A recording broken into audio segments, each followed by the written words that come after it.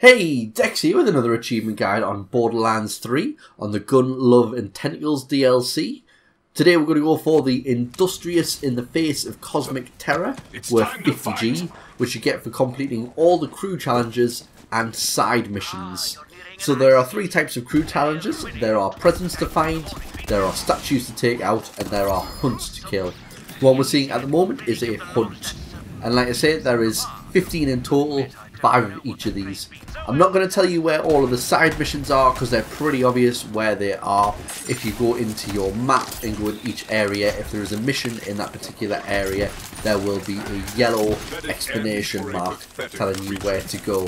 The crew challenges are a little bit more hidden, so we'll go through them each map place by map place to show you where you need to go.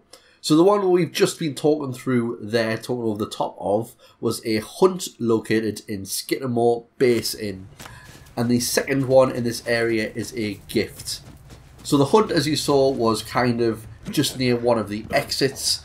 You'll always see a map at the start of each kind of point telling you where you need to go. But the gift is basically on a bandit camp, so you make your way all the way to the top, which is kind of in the middle of the map. And the present is just up at the top there. So this is kind of an awkward one to get to. Out of all of the different presents that we're going to go for in this video, this is the most awkward one, and you'll see I'll fall halfway through and have to do it again. But basically, because you know where it is, that makes it quite easy. If you didn't know where it is, that's where the difficulty would have been in this one. So you've kind of got to just platform your way around this area, and it is quite obvious where you need to go because you've got them planks, and as you see I managed to miss that jump, but I promise you the next time when we go around I will make it to show you where we need to go. But as long as you platform round, you'll be able to pick up that present for present number 2, and that will be the end of the side quests in Skittermaw Basin. Most of them have 3, some of the areas have 2, but like I say, I'll be talking you through all of them. And as you can see, that's where the present's located, or a gift, whatever you want to call it.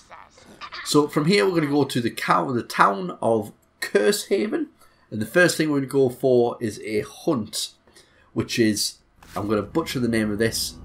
Do I even want to say the name of the point where I want you to teleport to? We'll go for it. It's Withernat Cemetery spawn.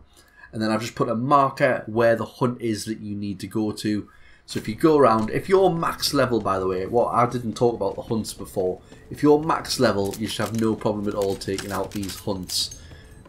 You'll see I'll take this guy out in literally, I'm pretty sure, so he's got 3 sets of health, and we managed to take him out in 2 shots. And that's all it is. The next thing we're going to go for is a statue, again in Cursehaven. There's also a gift here, but first of all, we'll go to the statue, where I want you to start by going to the same place as the last time, the Withernat Cemetery spawn. Then we're going to head towards the cemetery.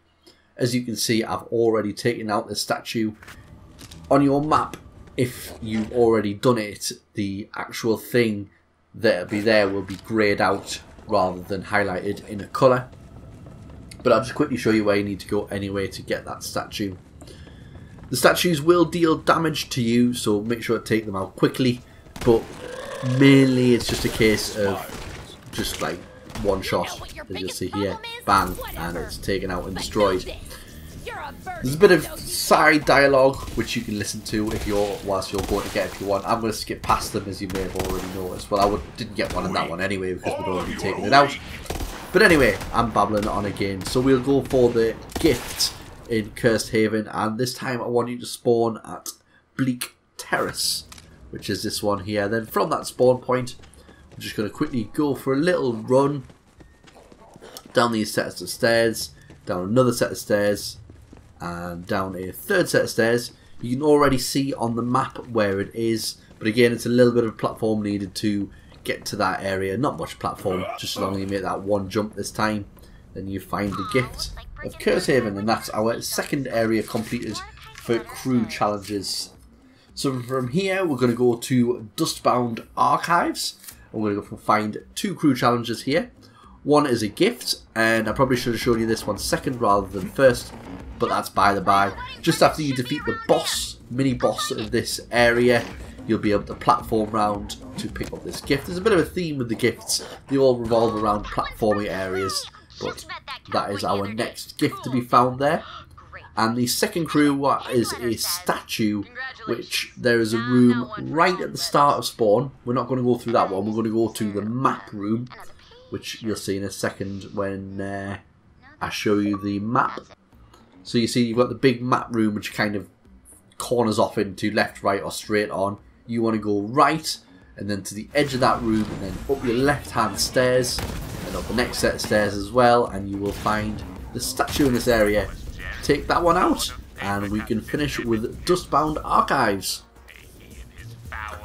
So as we finish that, which we just have here, we go off to the Crankerwoods. Again, I apologise if I butcher any of these pronunciations. You know what I'm like. This one is located in the first kind of area that tails off. You kind of saw, again from the map, you can see where you need to go. But if you follow the map round, and then there's this area here which tails off to the right, go up the stairs and you'll find that there. There is also a hunt here and there is a gift as well. All three side things are located here. But our hunt is located in what I'll call the town area. The place where there's lots and lots of buildings.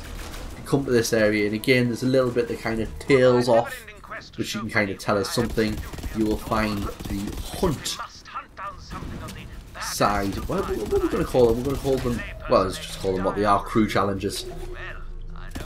And then finally there will be a gift that you need to get. The gift is located near the end of this particular area.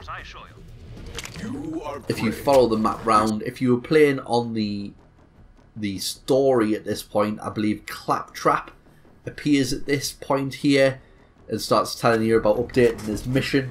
He really kind of appears in the middle sort of area, but the present I've already accidentally collected, so I can't show you exactly where it is, but it's pretty much where I'm shooting at now. So you just had to platform, not even platform, you just had to climb up then 4 sets of stairs, then you should find a present just where I'm shooting, or a gift, whatever you want to call it. So from here we're going to go off to our next area, Negul Neshai. We've only got one more area left after this. So the first thing we're going to go for is a statue, and this statue is located before going to the ship. It's just on the way to the ship. It's like kind of a base entrance. Then if you go to the left hand side of that base, then you will find the statue. There is also a present located on the bridge, just as you would cross to get onto the ship. Just before you go underneath the burning area where all the jets are shooting down, there's a very clear bridge. This is quite a kind of standout area, so to speak.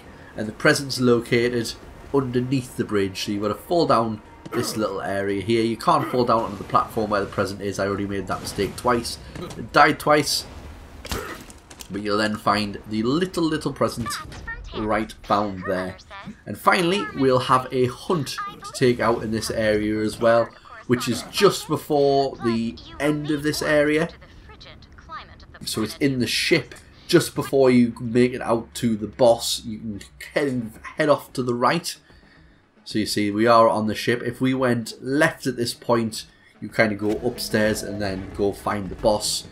But instead we're going to go right into this room here, and this was probably the hardest hunt to take out.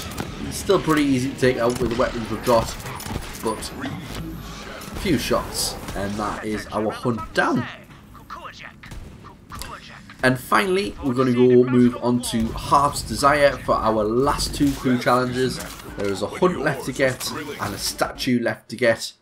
Obviously, as I mentioned at the start, you've got all of your side quests still to go, but these are how you'll complete all of the crew challenges. So the hunt is located just next to what beats beneath spawn. Instead of going straight on, you can kind of turn around, and there's this little area here where you'll find a hunt to take out this guy here. He goes down, and that's our crew challenge complete.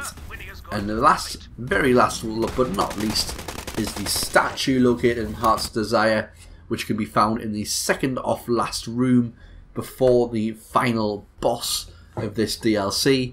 If you make your way up the elevator, which is this one here, and then jump onto the roof of this building, that's the only way to get to this area, by the way, so make sure you do that. Then just jumping up at the crate, you will find a statue there. Shoot that statue, and Bobby is your uncle. That is all of your crew challenges complete. Like I say, your side quests you shouldn't have any issues with. They're easy to locate, not very difficult at all, just if you beat them all. I might put something in the description with a little bit of background on what you need to do. But I hope this guide helps out for you. If it does, please smash that like button. Leave a comment if you've got any issues, and I'll be sure to get back to you as quick as I can. Subscribe for more daily guides, and I'll see you in the next video. Bye!